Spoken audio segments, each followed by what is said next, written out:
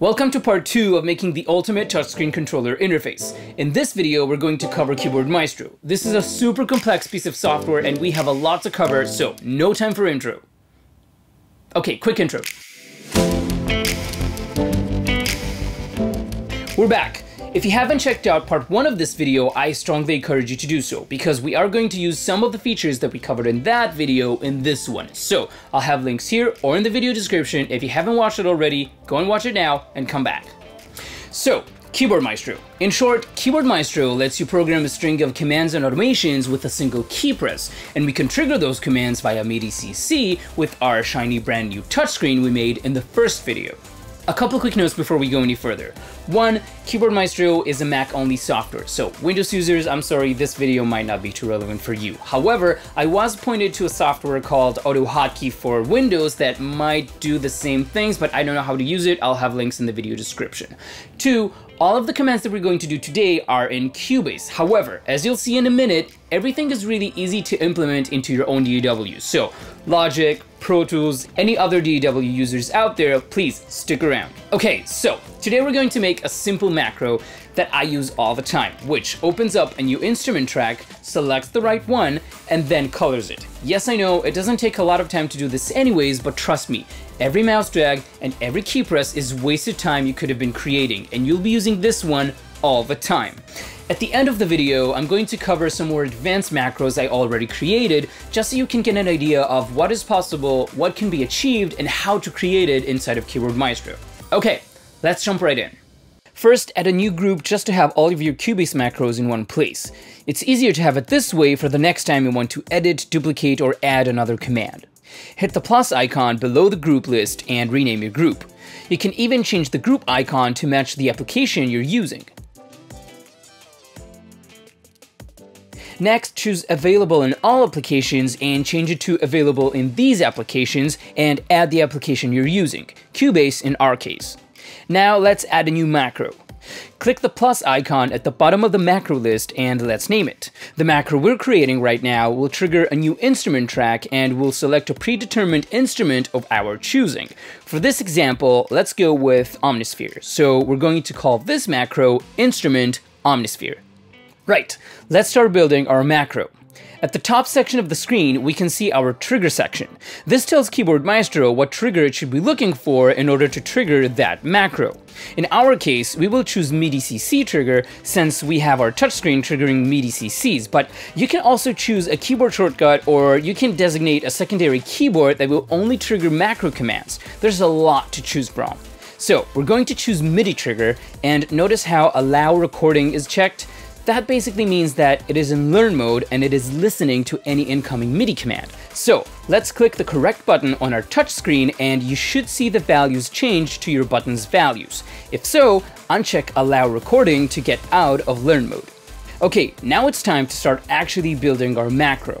And the first thing, and a good thing to remember here, is that we're trying to mimic our own actions. And our DAW and the conditions in which we make our actions inside of it often change. And so we're trying to find parameters and conditions that are constant in our workflow and will work every time no matter what. You'll see what I mean in a second. So, let's go over the steps. Our first goal in our first example is to create an instrument track by opening the New Instrument Track dialog. So we'll click New Action, and in the action list that just opened up, we're going to search for Menu Item, and we'll drag Select or Show Menu Item in. Now to find the right menu item, click on Menu, choose the application, Cubase in our case, Project, Add Track, Instrument. Now we're going to jump into Cubase to figure out what is the next command we need to trigger. So I'll manually open a new instrument track and see what happens. And as you can see, the next thing is to click on the instrument in order to change which instrument we want to load. So let's trigger a mouse click. Back in Keyboard Maestro, after each command that requires some basic computing power, I like to insert a small pause between the last and the next action, since sometimes Keyboard Maestro will trigger the next action before the computer finished responding to our last action. So, while our action list is still open, let's search for pause and drag that right after our first action, and I'll try 0.2 seconds. There's no rule here for how many seconds or how many milliseconds you should use, it's really a trial and error. Let's create that mouse click command next. Search for mouse in the action list and drag move or click mouse to the next action. So, as you can see, this action will click the left button with no modifiers, but you can add a command click or option click, whatever you like, no need to in this case. The next line has to do with the location of the mouse, and as you can see in the next line, our location is relative to the front window's corner, which in our case is perfect since our front window now, back in Cubase, is the new track dialog. So, in Keyboard Maestro, click on Get, and you'll have 5 seconds to go back into Cubase and position your mouse where you want it to click. Let's do this. No need to actually click, just position your mouse.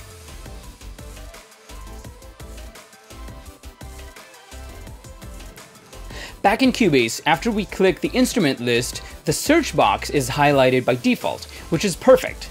That means that our next action is to type in Omnisphere into the search box. I'll go ahead and remember the next 2 actions while I'm at it. So in our case, it's typing Omnisphere, hitting return on my keyboard, and hitting return again to add the track. So let's head back to Keyboard Maestro and add those 3 actions. In the action list, search for type and drag insert text by typing for the next action. In the text box, write Omnisphere. Next, let's add a keystroke. So, we'll search for keystroke and add type a keystroke next. It already displays return, which is perfect because that's exactly what we need. But if we needed to change it, simply highlight the keystroke name and hit the key or key combination on your keyboard. This is where I like to add another small pause. Remember, if you don't add those pauses, Keyboard Maestro will trigger the next action faster than your DAW might execute the commands. And those few milliseconds pauses are so small, you won't even notice they exist. So, we'll add a 0.1 second pause. Next is another return keystroke in order to verify and add Omnisphere as our instrument track. So, instead of searching for keystroke and dragging it in again, I'm just going to hold Option and drag the previous keystroke command to the right place. Okay, now we have a working command that will add a new instrument track, search for Omnisphere, and add it for you. If you want Keyboard Maestro to color your new track after it adds it, we need to do 2 things. 1, we need to go into Cubase and open up Project Logical Editor and add a new command. You can copy these exact parameters I have here. I'm not going to go over the logical editor in this video because it's a whole other world, but in short, what is happening here is that if this container is a track and its property is that it's selected, then it will change the container or track to this color. If you click on the color name, it'll open up the color panel and you can choose which color you want. Just make sure to save it as a new preset and give it a name that you'll recognize.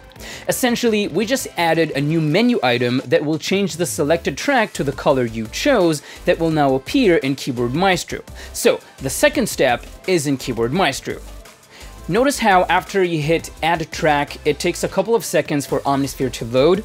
So we need to set another pause in Cubase, but since each computer is different and each time you load Omnisphere, it's going to take a little less or a little more time until it actually loads, and every plugin takes a different amount of time to load, we need to find a constant condition that Keyboard Maestro can recognize and will trigger our next action as soon as the new track is added. So we're going to search for pause and drag in pause until conditions are met. And you have a bunch of conditions to choose from. The list is very long. What I found is that until the plugins are loaded in Cubase, all of its menu items are disabled. So we're going to pause until all of the following are true, click new condition, and add menu condition.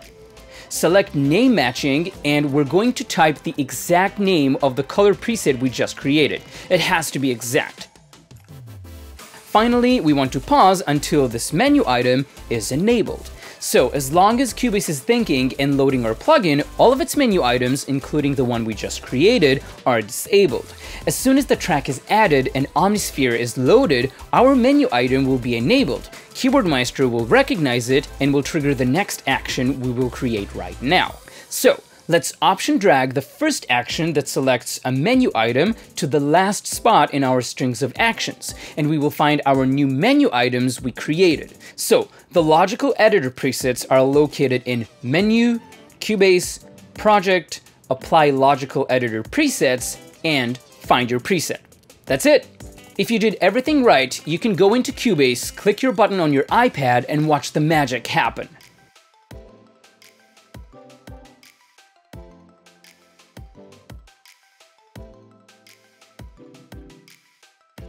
The thing is, once you created one macro, it is very easy to make others. Highlight your macro and duplicate it from the edit menu, or just hit Command D for duplicate.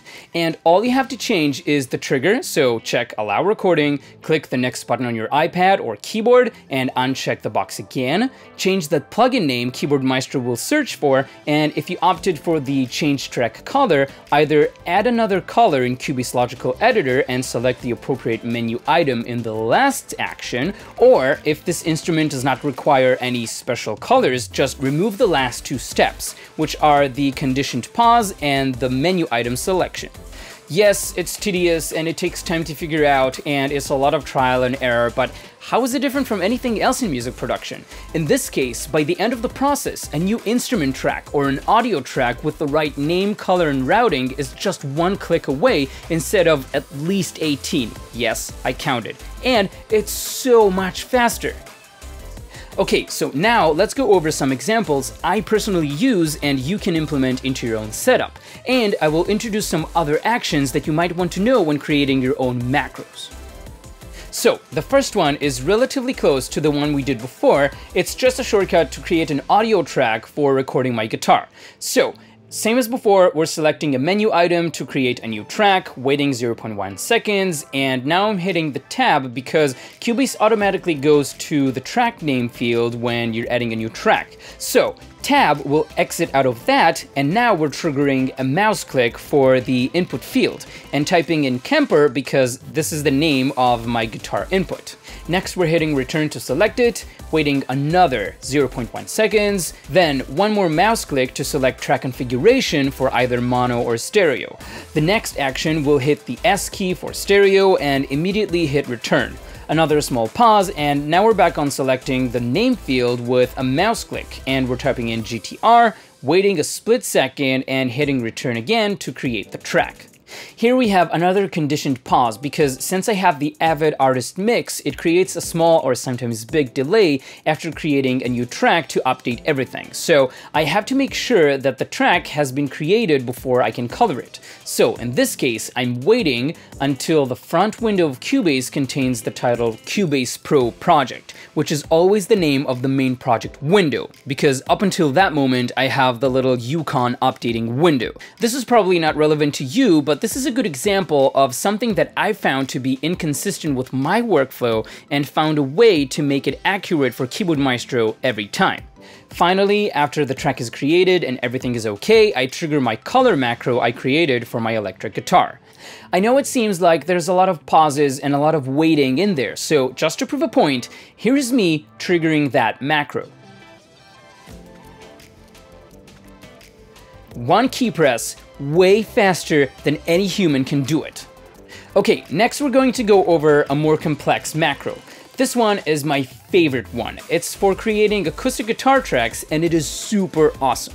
So, as you can see, this one is longer and it has more commands, so let's go over everything. So actually, it's kind of the same as before. We're creating a new track with the routing and track configuration and naming it, only this time we're not coloring it yet. Instead of coloring, we have a new command. So Keyboard Maestro can actually both receive and send MIDI CC, and I have a dedicated general remote in Cubase, much like we did in the previous video, that receives a certain MIDI CC exclusively from Keyboard Maestro that pans the selected track. I'll put a picture of the settings for it now on the screen. So, Once we have our first audio track called ACGL created, we're sending out a MIDI CC with a value of 0 in order to pan that track left. Next, I just duplicated everything and changed the name of the track to ACGR and sent the same MIDI CC, but this time with a value of 127 for right. The next step was to select both tracks in order to group them both. So I'm triggering a Shift plus Up key press in order to select both the second track that is already selected and adding the first track, and triggering a new menu item to group the two tracks. Next is a couple of mouse clicks and key presses to configure that group track to stereo and name it ACG. Again, the same condition pause to make sure that the new group track is created and selected, and now we have a repeated action. This is what this guy is, which is the same as Shift plus Up arrow twice, since our group track was selected and I wanted to select also the two individual mono tracks.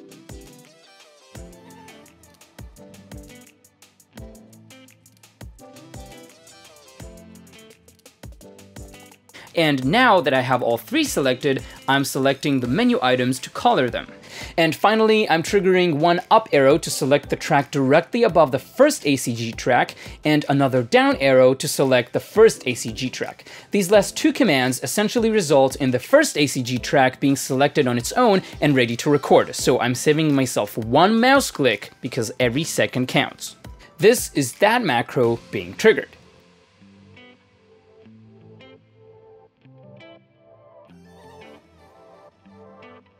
In this last macro, I'm introducing a small yet simple if this then that condition.